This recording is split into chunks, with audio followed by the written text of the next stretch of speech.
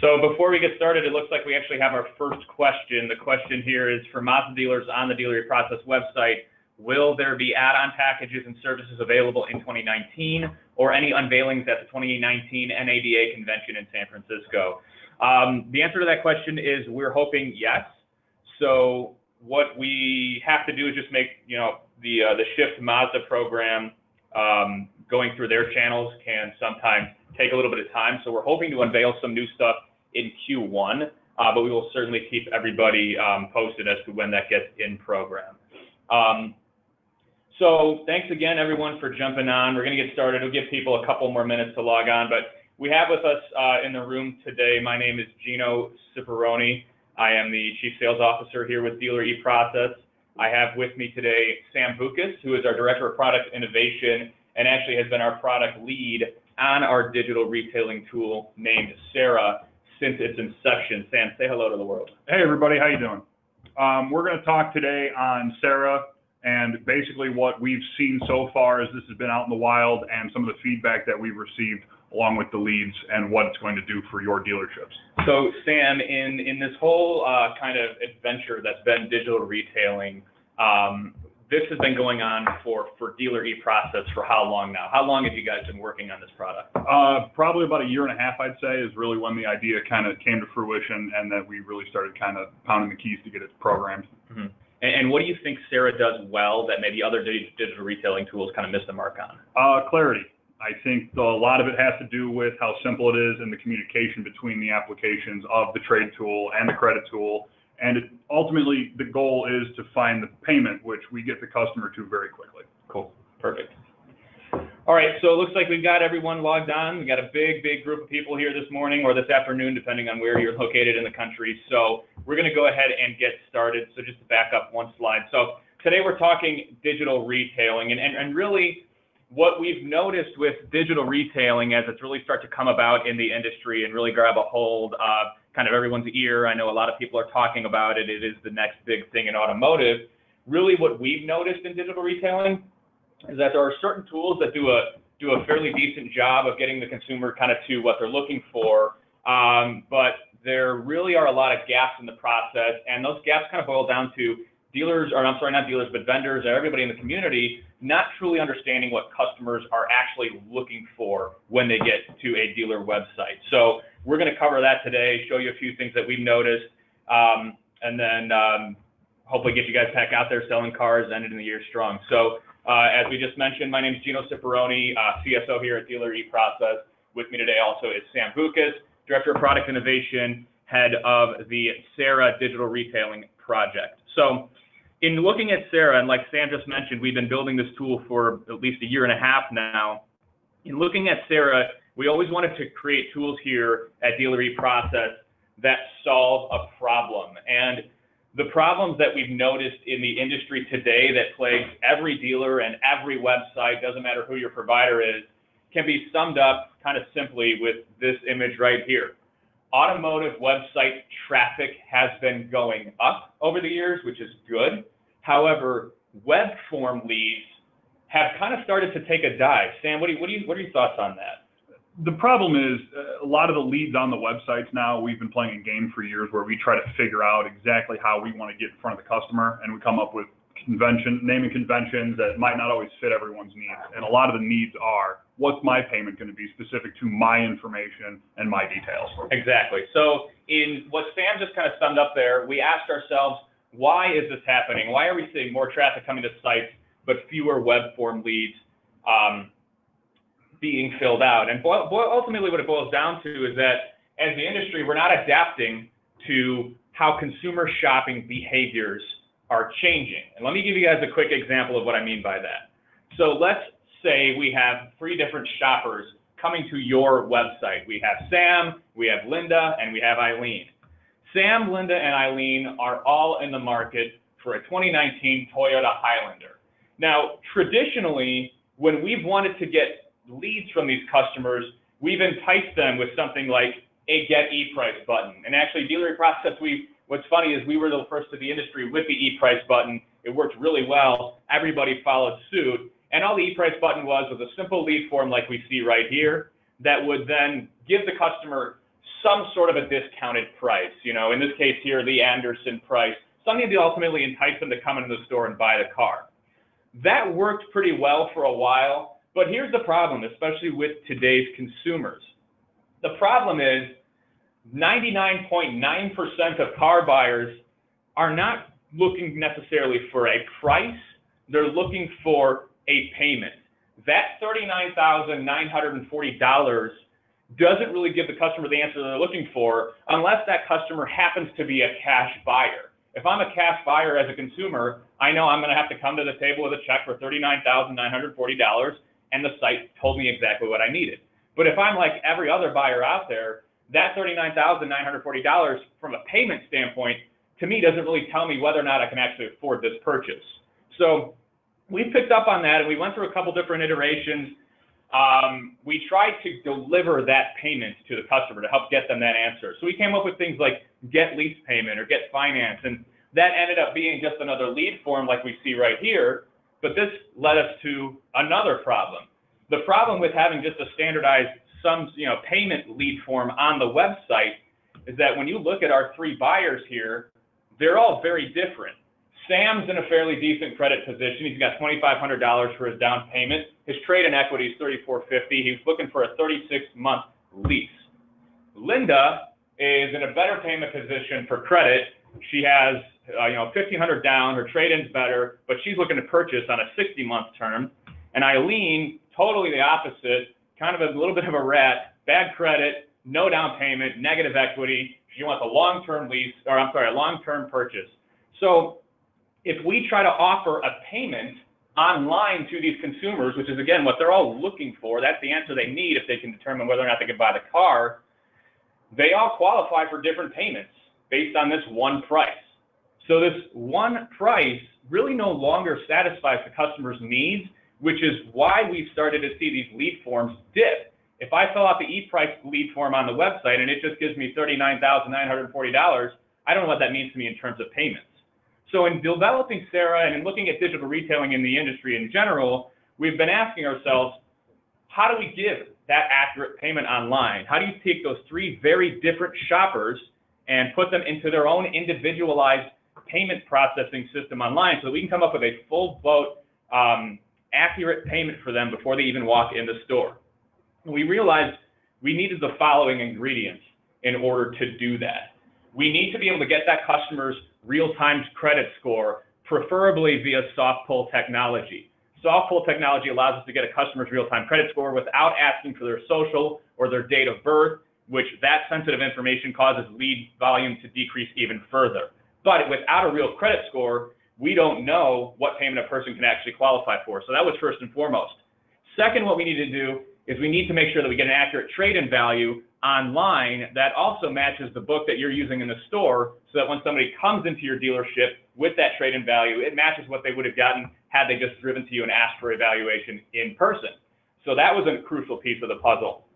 We also need to take that information and be able to perform an equity calculation, because it's not enough to just tell a consumer that their car is worth 10 grand without knowing that they owe 12 on it. If they have a negative equity or in a negative equity position, that's obviously going to affect the purchase. So we need to have that data in there too. You obviously also need rebates and incentives, whatever that customer would qualify for. We then have to pull in bank data from captive lenders to make sure that any offer that a person could qualify for from whichever lending institution they choose or that you work with is presented to them.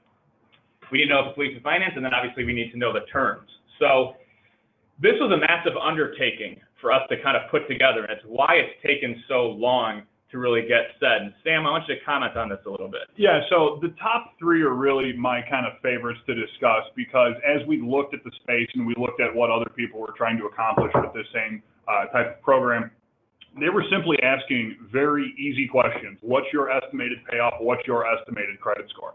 Now, that might seem like a very simple method versus doing a soft pull or actually doing an equity calculation, and it is, but the problem is it's setting the dealerships up for failure. Because what will happen is if you ask someone their estimated credit score, it's probably not going to be 100% accurate. If you ask someone their estimated payoff, not everybody just keeps that with them at all times to know, oh, hey, I owe $5,000. So if you're starting with bad data in, you're going to get bad data out. And now you're going to give unrealistic payment expectations to consumers. So the position we were in when doing this, we had these top three already kind of solved with our e-auto appraise and e-credit app tools. So that put us in a really great position to create the SARA application. Right, and that's why we feel SARA is the best tool to kind of answer what that consumer is looking for. And the nice thing about SARA is it takes care of all of those things we just saw and actually does it through 3 tools in 1 is what we call it. So that soft credit pull technology is built off of a tool we've had for years called e-credit app. We have our own trade-in tool. The way these tools kind of systematically talk to each other, take the customer through the kind of find my payment process, really helps us solidify what we need to do to ultimately get a person the payments that they're looking for, and at the same time increase lead volume into the dealership. So what I want to do is I'm going to turn this over to Sam and have Sam walk us through his tool. Let me pull this up for you, Sam, to show everyone exactly kind of how SARA works and how we ultimately use it to drive greater lead volume into the store. Perfect. So we started here, we kind of have a nice, easy, simple layout so that the consumer can enter the application in a magnitude of different ways. Not everybody is going to want to jump into SARA from start to finish right away. So I'm going to kind of go through an example customer journey real quick where we value a trade-in and then we go ahead and we get pre-approved on something and then we'll go ahead and try to find the payments. So what I'm going to do here is I'm going to go ahead, I've come to this site, I've been browsing for a while. Maybe I want to go ahead and trade in my 2011 Hyundai Sonata, and I want to find out what that's going to give me. So real quick, Sam, while you're doing this, what you just said is actually really important. I want to emphasize this. The fact that SARA is actually built out of technology that we have built in-house and owned, really what's nice about this tool is that it doesn't matter where the customer starts. If they want to start with a trade-in, they can start with a trade-in. If they want to start with getting their finance information, they can start there. And when it boils down to them ultimately getting into the digital retailing tool, all of this data, as you're about to show us, is going to be pre-filled out, correct? Correct. And so here we've simply walked through in a very quick manner, putting in my 2011 Hyundai Sonata, I've entered my information, and now I've gotten back a range. We've got this powered by NADA guides, Black Book, and Kelly Blue Book as well.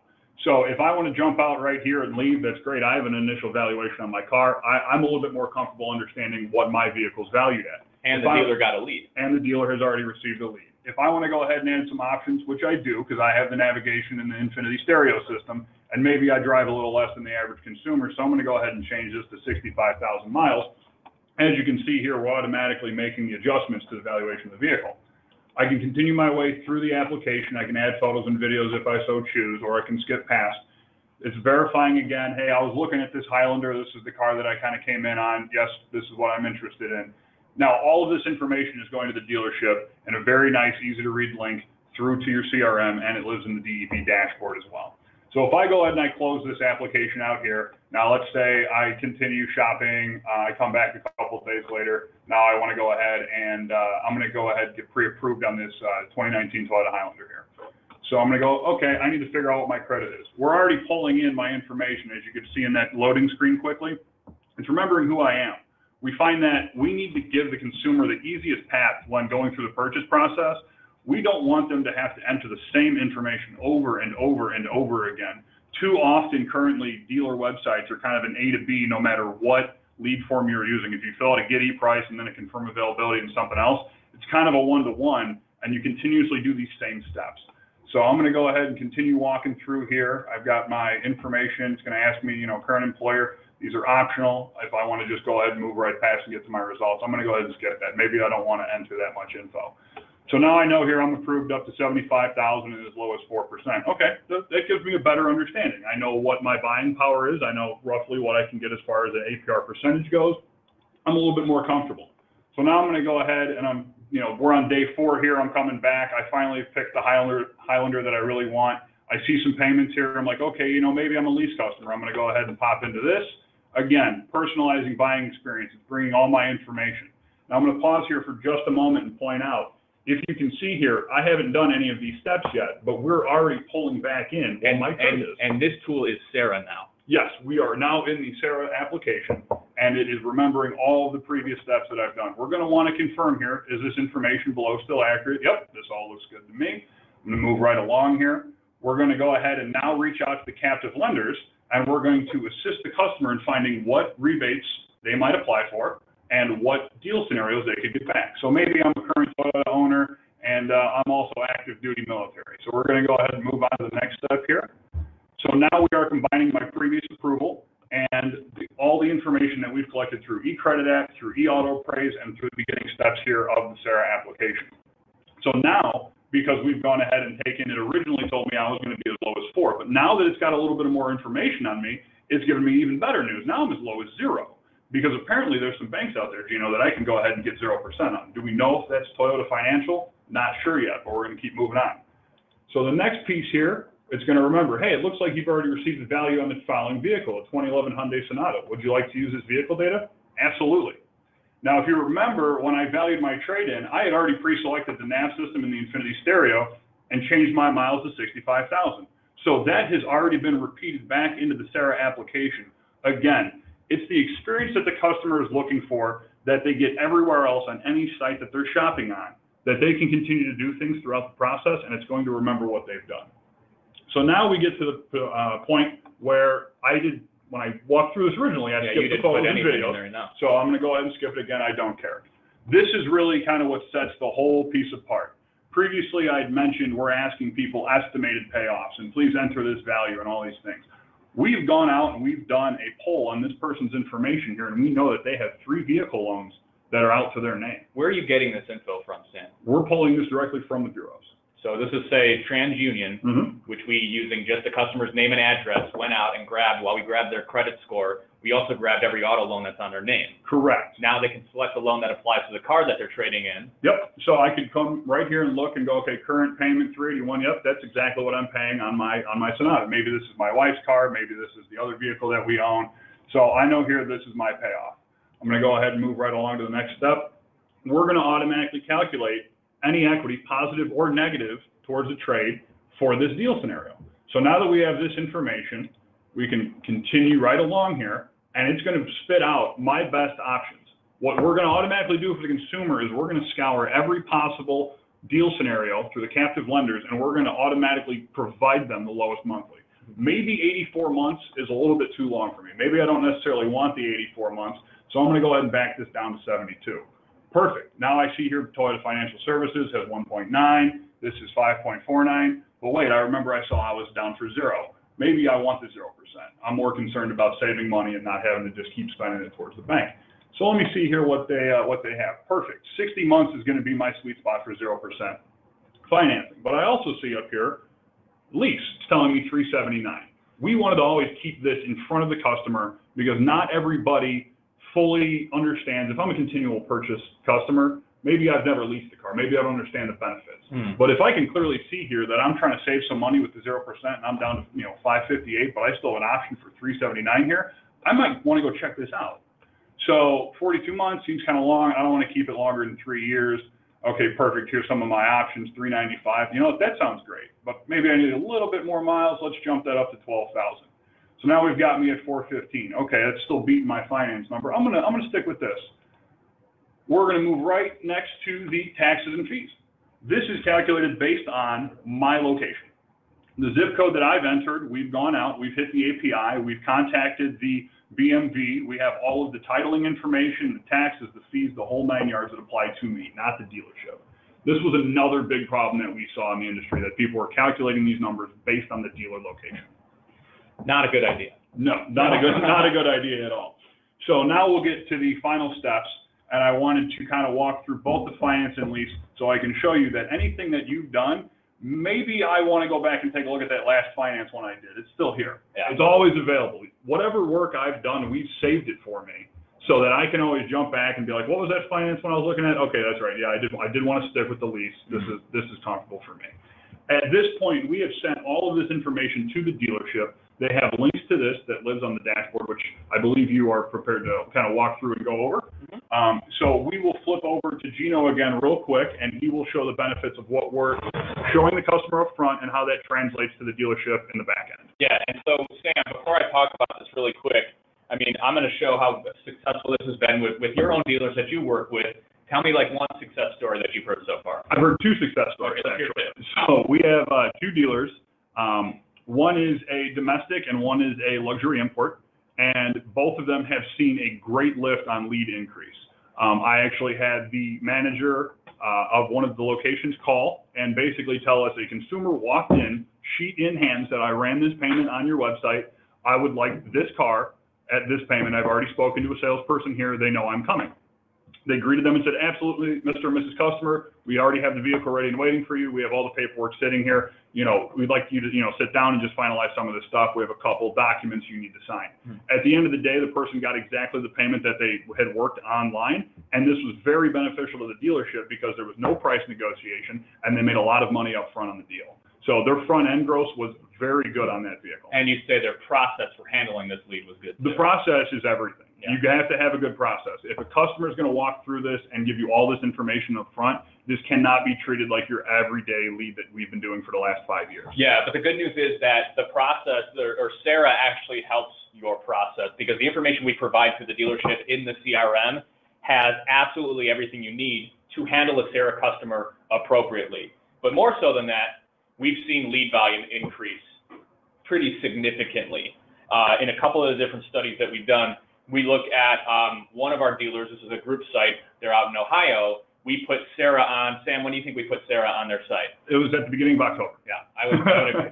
So if you look, starting October, their average lead volume dramatically increased since SARA was put on their site.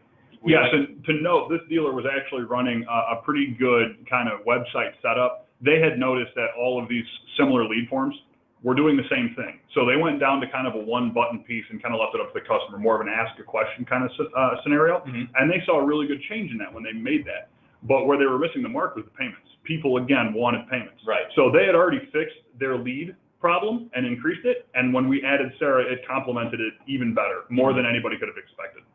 Yeah, this dealer's seen great success with SARA, as has another dealer who I know is near and dear to your heart, our friends at Behind the Lexus. Same situation, same date that SARA went on their site, same increase in lead volume. So this has actually been, to me, pretty staggering to see the results, but it also means that we are answering that question that the customers are coming to the site to look for, which isn't just what's my price on this car, but what is my payment. So these leads that are being generated are, number one, much higher in volume than we see on average, but the lead data itself is, again, second to none. So here's a SARA lead. I want to walk through this lead so everyone sees exactly what's involved. This customer, Dwight, came to our SRP and filled out a SARA lead. Through our DMS connection via Car OI, we know that he actually purchased the vehicle he filled out the lead on. Going down here, I want to give everyone on the call an idea of what information we pulled on Dwight. So Dwight, here's his standard information that he typed into SARA page 1.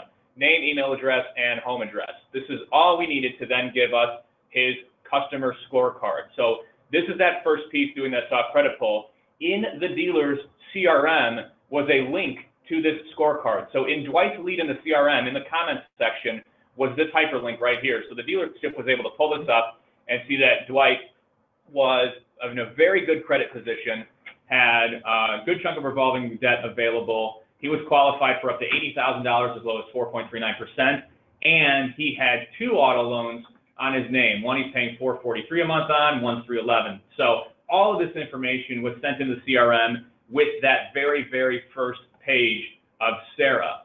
Going back to that, Dwight also wanted to trade in his Camaro SS. What's funny about Dwight here is that he just wanted to upgrade his Camaro SS to a Camaro ZL1. I don't blame him. It's a good idea. Who wouldn't? Right. But Dwight also needed to know what his value of his current Camaro was. So he went through the trade-in portion, and we told him that we'd give him between $19,140 and $28,000 for his trade-in, which then brought in his equity position from those payoffs that we just saw a minute ago on that screen. So this is the second portion that we send into the CRM that's additional to what dealers typically see, is the SARA deal itself. Now, Sam, walk us through the SARA deal a little bit. What should dealers know about this? So this link that gets sent to you obviously strips out any type of important customer information for safety purposes, but this is exactly what the consumers saw when they walked through the application down to the penny. We include all of the numbers that were shown versus purchase price, banks that were offered, all the trade-in information. As you can see here, the guy had walked through, he put in that he's got the rear view camera system, the nav system, the RS package, so on and so forth. And you can see the entire breakdown so that you can prep all of your paperwork, your sales staff, whoever this person is coming in to sit down with, you can have this all ready. If you scroll down a little bit further too, we even include the cash offer if he was just to come in and straight buy just cash. Yeah. If this was a new vehicle where we had some lease opportunities, you would see the full breakout of some of the lease incentives and how the whole deal was structured initially. Here's another used one too.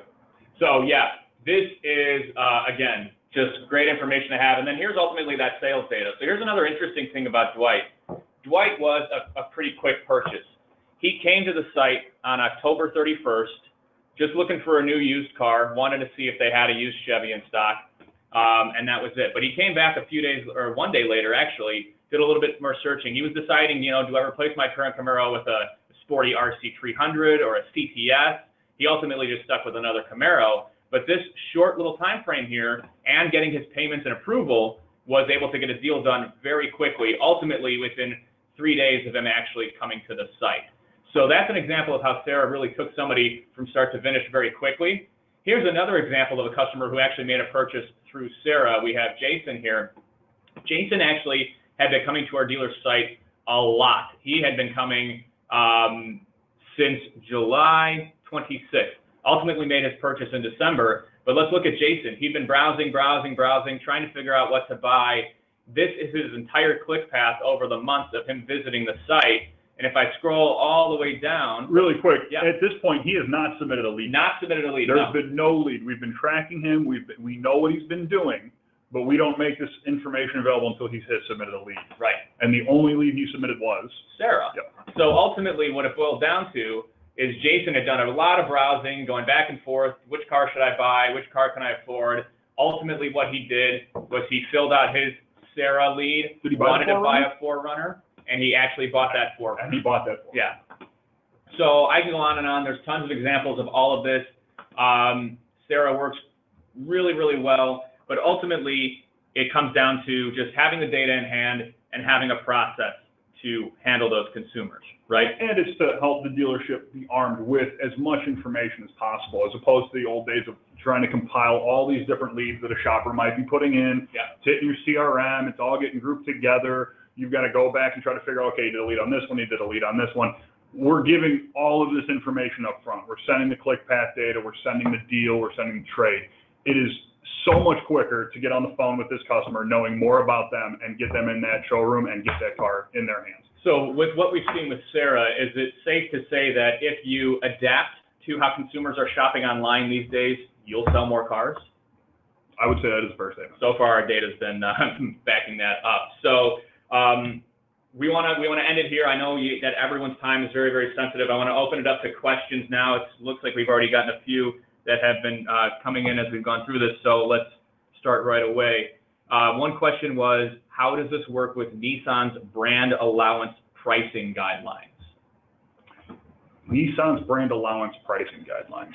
Trying to remember the ins and outs of that one. Do we have Caroline available on that? Because that is just simply the showing of the MSRP. I know that you have to, if you're doing special pricing on Nissan vehicles, you have to have it advertised with certain stock numbers. The good news about this is we are mapped to your inventory, specifically to what you have in your inventory feed for your selling price and for the MSRP.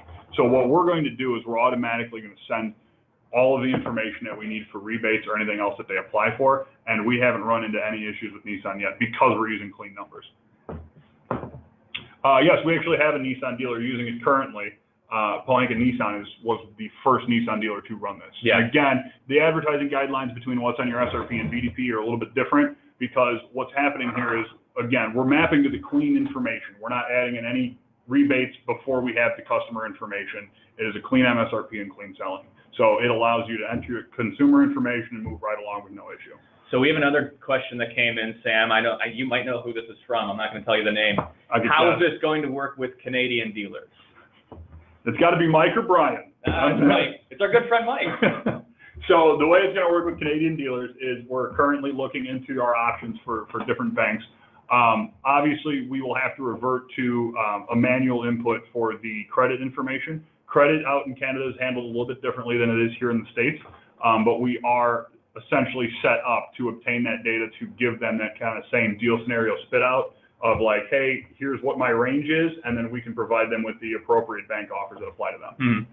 And Greg actually asked the same question. So, guys, I hope that satisfied your questions. I actually have a question for you, Sam. I mean, we know digital retailing is all the buzz in the industry. We know NADA is coming up next month. There are 30 plus digital retailing tools out there. For the dealers on this call, what is their checklist? What are the 3 to 5 things they should add in talking with digital retailing companies? What are the 3 to 5 things they should ask these digital retailing companies that their tool can do in order to have the most successful digital retailing experience?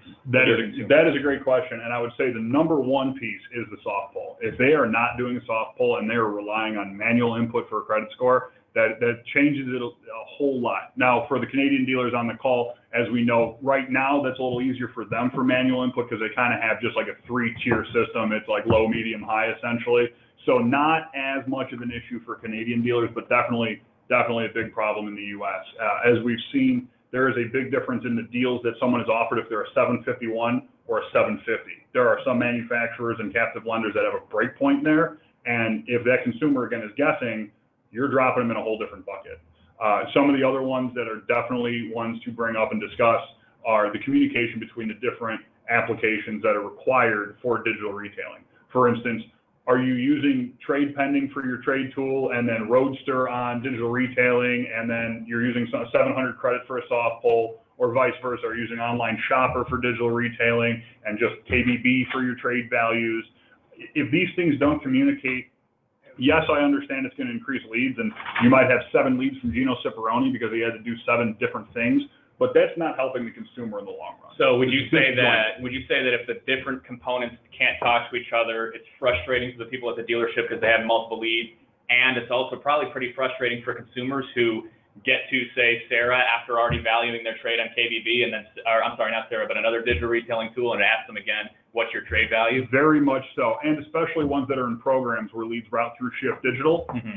Certain things are set to route through Shift, certain things are not, depending on how the third parties are doing it. You could have a CRM, for example, that's receiving leads from something that's a little bit older. Now you have a BDC agent calling on something that doesn't have all of the information because some leads went out to Shift first and then have to come back to your CRM, and you might not have the updated information. Mm-hmm. I mean, we know the goal is when a lead comes in, the BDC is to pick up the phone. Right. So why are we waiting for 3, 4, 5, 6 leads to trickle in when we can just send them one large super lead and they have all the information that they need? So going back to that question I asked, the 3 to 5 things, number 1 is a soft pull. Number 2 is make sure the technology pieces that are required do talk to each other. What would you say number 3 thing is? The ability for people to shop by their payment. Yeah. That is a huge deal. I mean, just like years ago when everyone was afraid to put prices on vehicles and everybody had to call for price, there was nothing more frustrating than someone going to a website to shop and not understanding what the cost of the vehicle was. The same thing is happening now where people are going and they're trying to shop and they're looking for vehicles, and there's a big difference in our credit scores. I need to know what my payment is. I need to know what rebates are going to be attached to that payment. Like, I can't just look at $33,000 and understand that that's going to cost me $480 a month. I can do some rough math with a calculator, but it's not going to be accurate. So you're saying basically these 3 people that we saw here need to be able to shop by their own individual payment because they are all very unique. Correct. We can't just assume everybody's an 800 Beacon credit score and that they're going to come in and pay cash for the car. Like, that's not a realistic expectation. Mm-hmm. Awesome. Well, if nobody has any other questions, I really appreciate everyone's time today. This recording will become available to anybody who wants it. We'll send out a link to everybody on this call to where you can download that. I really hope everyone has a happy holiday, a very happy and healthy new year. And here's to selling more cars than ever before in 2019. Hoping SARA can help you out there. So thanks again, everybody. We look forward to working with you further.